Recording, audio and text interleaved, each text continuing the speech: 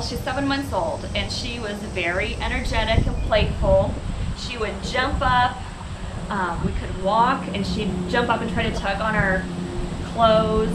She would jump up on the counters. One time she stole a loaf of bread off the counter and took off running with it. She is very happy and a good girl, but her manners needed some work.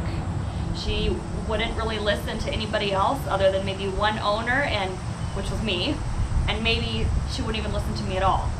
But now she's like, we just came to pick her up, and I can run and walk, and she stays right beside me. She sits and she stays. She is obeying everything. It's like night and day, and she's only 7 months old. So we're going to take her home here in a little bit, and I'm sure there'll be some adjustment.